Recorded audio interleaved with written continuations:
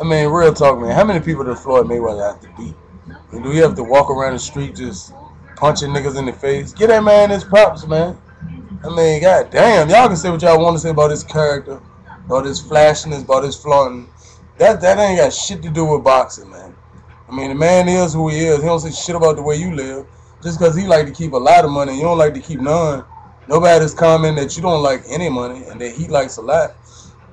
Man, I mean, nobody's fucking with Floyd, man. Floyd, I mean, not just in my opinion, but the numbers statistically show, man, nobody is better than him. Nobody is better than Floyd Mayweather, man. Period. Talk all that shit. Ask Ortiz. Ask Oscar De La Hoya. Ask Oscar De La Hoya, and I mean all the motherfuckers, man. Floyd been beating motherfuckers for, I mean, 15, 20 years, bro. That's a long time to keep whooping niggas' ass that they say you can't beat.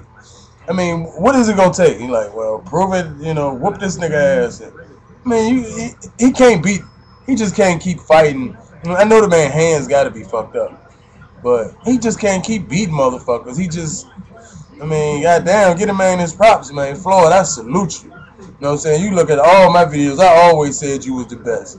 Not only have you beaten the best, but you think like the best. You train like the best. You know what I'm saying? You look like the best.